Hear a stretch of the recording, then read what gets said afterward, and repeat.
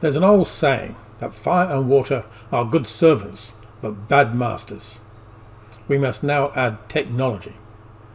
Technology could destroy us in an atomic holocaust. Much more likely is the slow and insidious destruction of our food system from climate change and the destruction of our soils. The G-bio to technology is simple.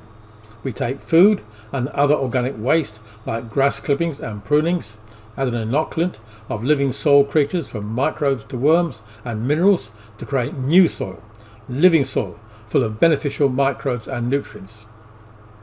We grow plants in the soil, cheaper than buying from the supermarket. But this is not just for the poor. Rich people are getting fat and sick because we are not feeding our gut brain, which controls our appetite and where and how much fat we store.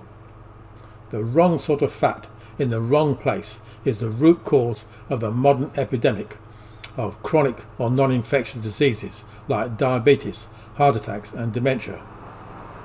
Our whole society is at risk from technology, which is our master and not our servant. I am Colin Austin, engineer and innovator.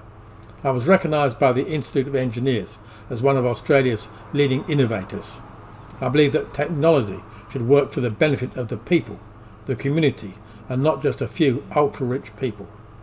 But I'm an old man, nearly 84, but still fit and healthy. But I know that is not long before I enter the great compost bin in the sky. I cannot do this by myself. So I ask you to help me in getting this technology widely adopted. Study the many articles about growing food and health. Learn how to set up G-bio boxes to create living soil to grow plants which will keep us healthy. Show these to your friends and contacts to create a social movement. Do it for yourself, your grandkids and their grandkids. Do it for the survival of our species.